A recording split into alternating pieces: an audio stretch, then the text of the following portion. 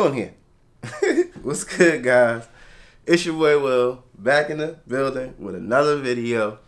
And today we're going to be talking about audio. As you guys may or may not know, audio is probably like the most important thing inside your video. With this type of setup right here, you want to be as close to a microphone as you possibly can. You want to make sure that you have stuff in your room. Carpet will help because it's going to absorb the sound. Also, I have a closet right here as well.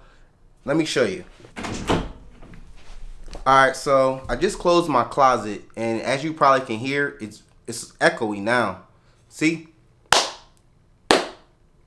If you're filming in a room and you have a closet filled with clothes, open up your closet so that way some of your sound will not reflect off of your closet door and go inside your closet and get absorbed by your clothes. Alright, so now we're back to regular, and let me know if you can hear a sound difference.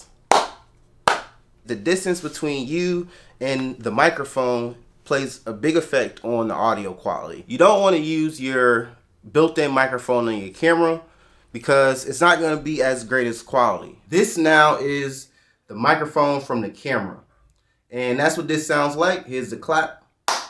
I want to show you guys now these acoustic panels that I got off of Amazon. Paid 20 bucks for it. They're 12 by 12, 1 inch thick. But let's check it out. These are acoustic panels, and what they're supposed to do is help with reflections of your voice. These are just a real cheap kind. I've always looked at them, and I wanted to see if they worked. So as far as looking at it, the quality isn't the greatest. It has like little blemishes on it and whatever, but what we're going to do now is we're going to try to enhance the audio even better with these panels. Inside of this pack, they give you 12 different acoustic panels. The easiest way that I know not to damage your wall is going to be command strips. All right, so we're going to be using these. I love these guys. These are like magical right here. These are very, very thin and light.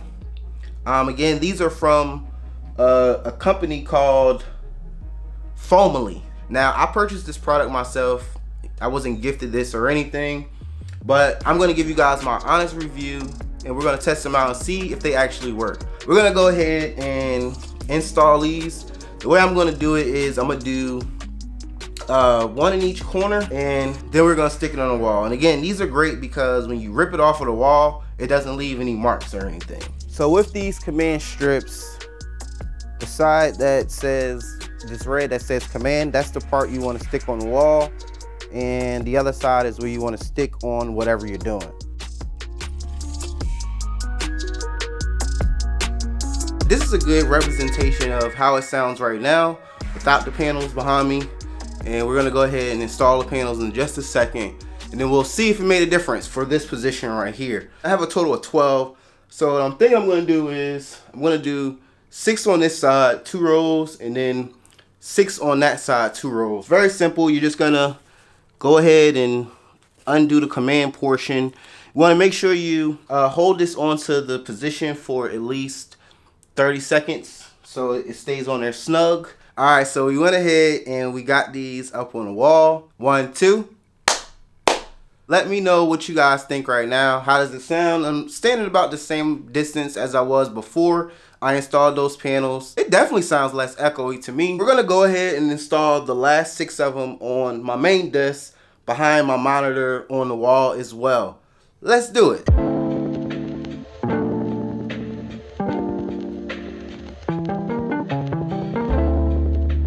So of course now, just listen.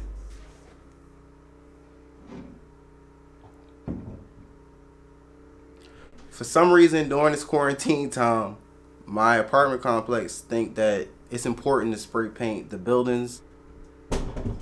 He's literally right here outside the window. Like, what the hell, bro?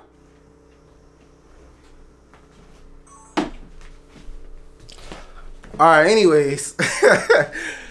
That is hilarious. Okay guys, so it's been a few days since I put the panels up. I reviewed all of the footage and everything, and I think it did make a little bit of difference. In my opinion, I would say it's about a 10 to 20% improvement. So let's do the clap test. Let me know if you can hear a sound difference. I'm still sitting about 2.5 feet from my camera, and I think it, you know, it did a little something. But the question is, what do you guys think about the product?